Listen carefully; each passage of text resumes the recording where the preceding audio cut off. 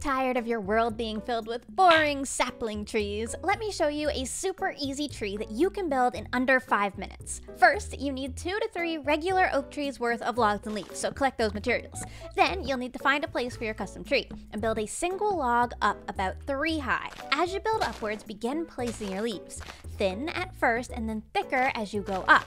Try to place these as randomly and naturally as you can. Towards the top, you're going to start getting thin again and tapering off, and once you reach the top, do just a few blocks of leaves.